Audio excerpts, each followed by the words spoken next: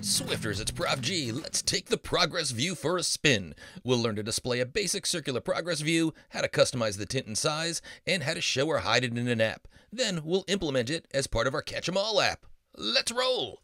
So at the end of the last lesson, we learned to read in page after page of JSON data as we scrolled through our list. Now it would be nice if we were able to display a spinning progress view just to let the user know that we're in the process of downloading results. Now our downloads are actually going to occur pretty quickly, page by page, so the progress view will actually only pop up for a very brief moment if you've got a fast internet connection, but this will be more useful in our next lesson when we learn to download all 1,000 plus Pokemon with a single click. Now before we implement the progress view in our Catch 'em All app, let's create a simple app that we can use to work on the progress view and understand how to set it up, customize it, and use it.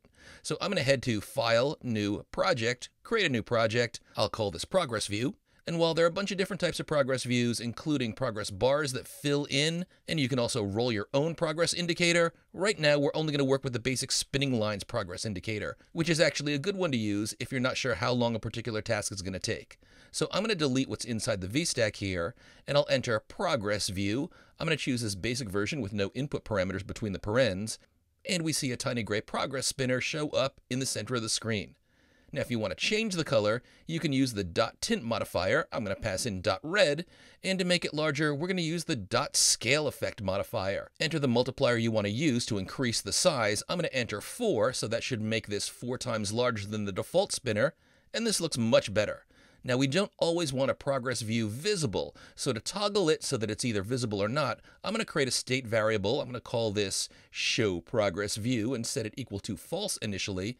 Then below this, I'm going to create a button with a simple title and action. For the title, I'll pass in toggle progress view, and for the action, I'll enter show progress view.toggle. There are parens after this. Remember, this is a method that you apply to Boolean values that will turn false to true and true to false. And I'll add a spacer between the progress view and the button, and another spacer above the progress view so that it remains right in the center of the screen. Now, how do we handle toggling the progress view so that it's either shown or hidden? Well, I'll just create an if statement after the topmost spacer. If show progress view, remember this is a bool, so in between curlies here, I'll just cut out my progress view and paste it in here. So now we can just click the button to show or hide the progress view. Nice! Now, even though we're using a button here to toggle the Boolean, we can do all sorts of things to set a Boolean to show or hide a progress view. And in our app, we're actually going to create a special bool value that we'll set to true as our data is loading, and we'll set it to false when we're done loading. Then we can use that to only show the progress view when the data is loading. So let's head over to the Catch 'em All app and code this up. So one question you might have is, where do we put our progress view? Well, let's see what would happen if we added it just above the list. And we see it just shows it above the list, and that's not at all what we want. We actually want it to show up on top of the list when it's visible and to not show up at all when it's hidden.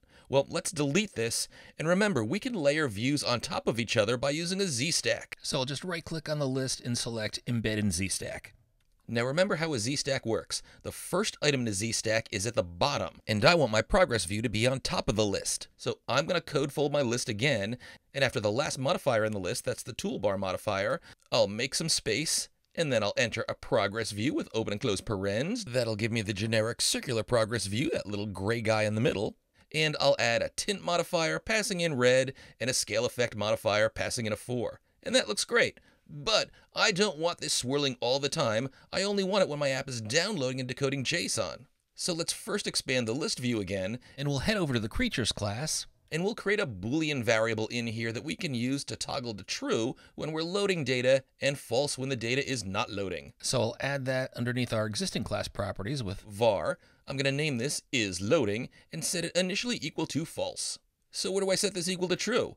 Well, when we start loading data. I'm just going to highlight and copy isLoading equals false, and then in getData, right after we print the URL string, I'm going to paste this in, but I'm going to change false to true.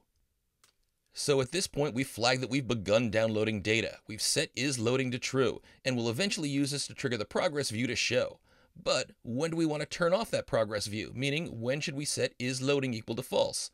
Well, definitely if we generate an error. So before the return in this guard statement here, I'll paste in isLoading equals to false, and then the same in this guard statement here, pasting it in before the return statement, and I'll also put it in the catch clause since that's an error. Again, if we get any errors, we want to turn off loading, And then finally, if we successfully get our JSON and decode it, I'll add it just before the end of my task main actor block. So if we generate any of those errors, or if we successfully get and parse the JSON, we're going to turn the isLoading flag to false so that we stop showing the progress view. So now let's head to Creatures List View and use the isLoading value we just created. So I want to wrap the progress view in an if statement. I'm just going to right click and select embed in group, but then I'm going to change the group to if creatures.isLoading. And that's it, Home Skillet. As I scroll through in the live preview, we can see the progress view pops up very briefly as we begin to download data and parse that out.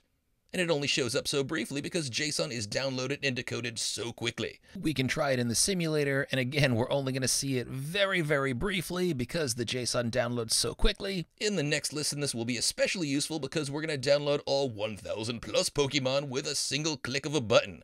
And since this is going to take longer, the progress view will be up for a longer period of time. But swifter, the circular progress view is another Swifty SwiftUI skill that you've acquired. Feel good about your awesomeness and continue to hack.